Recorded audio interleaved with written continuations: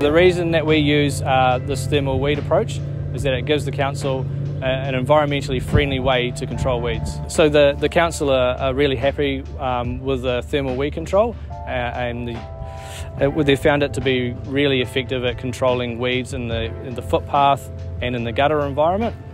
We've also had really good success using the organic foam with this in mulch gardens. It provides a really effective kill of the weeds in the area with no detrimental impact on anything other than the weeds themselves.